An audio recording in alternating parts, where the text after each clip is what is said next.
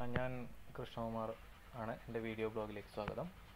പിന്നെ എന്താ സംഭവം എന്ന് വെച്ച് കഴിഞ്ഞാൽ, ഞാൻ ഇന്ന് പരിചയപ്പെടുത്താൻ പോകുന്നത് എല്ലാവർക്കും എന്താ പറയുക, ഒരു പോണ്ട് ഉണ്ടാക്കുക അല്ലെങ്കിൽ ചെറിയൊരു ഗപ്പിക്കുളം ഉണ്ടാക്കുക എന്ന് പറയുമ്പോൾ സ്ഥലമില്ലാത്ത ആൾക്കാരുണ്ടാവും, എക്സ്പെൻസീവ് ഫ്ലാറ്റിൽ താമസിക്കുന്ന ആൾക്കാരുണ്ടാവും.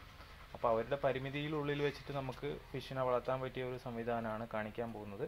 ഇഷ്ടപ്പെട്ടാൽ ലൈക്ക് ചെയ്യുക, ഷെയർ ചെയ്യുക. ഓക്കെ, ഈയൊരു സെറ്റപ്പിനെ കുറിച്ചാണ്, അതായത് ഒരു ചെറിയൊരു പോണ്ടിനെ കുറിച്ചാണ് പറയാൻ വേണ്ടി വന്നത് ഞാൻ. ഇതിപ്പോൾ എൻ്റെ അടുത്തുള്ളത് 3 ഫീറ്റ് നീളം, 2 ഫീറ്റ് വീതി, 1 ഫീറ്റ് താഴ്ച ഉള്ള ഒരു ഷീറ്റാണ്. അപ്പോൾ ഇതിൽ യൂസ് ചെയ്തിരിക്കുന്നത് ഒരു പ്ലാസ്റ്റിക്കും 2 ടൈപ്പ് ഒരു മെറ്റീരിയലാണ്. പക്ഷേ കുറച്ചും കൂടി എന്താ പറയുക, നല്ല തിക്നെസ് ഉണ്ട് ഈ സാധനത്തിന്. നല്ല തിക്നെസ് ഉള്ളത് കൊണ്ട് പെട്ടെന്ന് തുളയാവോ കാര്യങ്ങളോ ഒന്നുമില്ല. മനസ്സിലായില്ലേ? അപ്പോൾ എന്താ സംഭവം എന്ന് വെച്ചാൽ, നിങ്ങൾക്ക് ഇതിപ്പോൾ ഞാൻ ഹോളോ ബ്രിക്സ് വെച്ചിട്ട് കണ്ടില്ലേ, ഇതേപോലെ ഹോളോ ബ്രിക്സ് വെച്ചിട്ടാണ് വെച്ചിട്ടുള്ളത്. അപ്പോൾ നെറ്റൊക്കെ ഇട്ട് കൊടുത്തിട്ടുണ്ട്. എന്താ വെച്ച് കഴിഞ്ഞാൽ, പുറത്തുനിന്നുള്ള പക്ഷികൾ വന്നിട്ട് എടുക്കാതിരിക്കാൻ വേണ്ടി നെറ്റ് ഇട്ടതാണ്. അപ്പോൾ ഈ ഹോളോ ബ്രിക്സിന് പകരം നിങ്ങൾക്ക് GIയുടെ കുറ്റിയോ അല്ലെങ്കിൽ മരത്തിൻ്റെ കുറ്റിയോ ഇട്ട് കഴിഞ്ഞിട്ട് നിങ്ങൾക്കിത് എന്താ പറയുക, നിർത്താം. വെള്ളം കെട്ടി ഇതിൽ നിർത്താൻ പറ്റും. മനസ്സിലായില്ലേ? അപ്പോൾ ഇതിൽ കുറച്ച് കപ്പീസ് ഞാൻ ഇട്ടിട്ടുണ്ട്.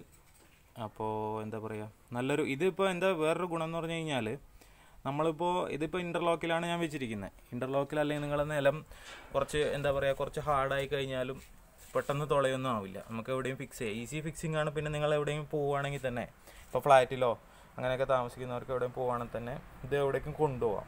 മനസ്സിലായില്ലേ?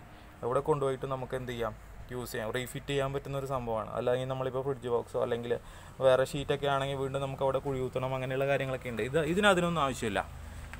ഒരുപാട് സൗകര്യങ്ങൾ ഇതുകൊണ്ടുണ്ട്. പിന്നെ ഇതിൻ്റെ കാര്യം എന്ന് വെച്ചാൽ, ഇതിപ്പോൾ 3 അടി ആണെങ്കിൽ 5 അടി 8 അടി അങ്ങനെ 10 അടി വരെ കൂടുതലുള്ള ഐറ്റംസ് നമുക്ക് അവൈലബിൾ ആണ്.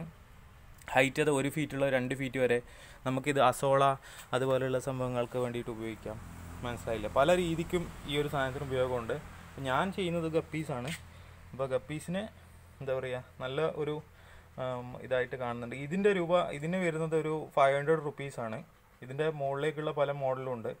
8 അടിയുടെ ഉണ്ട്, 10 അടി ഉണ്ട്, 15 അടി വരെ, 15 അടി ഒക്കെ നീളം 1 ഫീറ്റിൽ വരുന്നുണ്ട്. ഗപ്പീസിന് സാധാരണ 1 ഫീറ്റ് 1.5 ഫീറ്റ് 2 ഫീറ്റ് വരെയുള്ള മതി.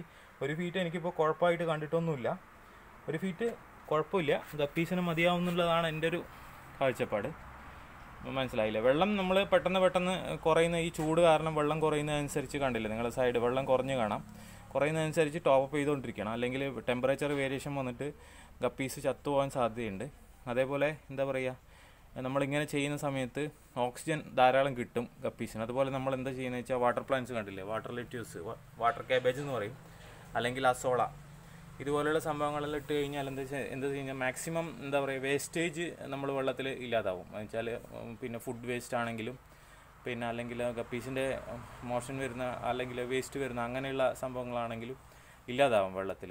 അതാണ് ഇങ്ങനെ നല്ല ഓപ്പൺ സ്പേസ് കൂടുന്ന സമയത്ത് എന്താണെന്ന് പറഞ്ഞാൽ, ഫിഷിന് നല്ലതാണ്, സ്വിമ്മിങ്ങിനും ഓക്സിജൻ ലഭിക്കുന്നതിന് നല്ലതാണ് ഓപ്പൺ കൂടുതലുള്ള ടാങ്കുകൾ മുകൾ ഭാഗം. പിന്നെ എന്താണെന്ന് വെച്ച് കഴിഞ്ഞാൽ, ഡയറക്റ്റ് വെയിൽ കൊള്ളുന്ന സ്ഥലത്ത് നിങ്ങൾ ഒരിക്കലും ഇത് ഇൻസ്റ്റാൾ ചെയ്യാൻ പാടില്ല. പൊടിഞ്ഞു പോകാൻ സാധ്യതയുണ്ട് ചിലപ്പോൾ.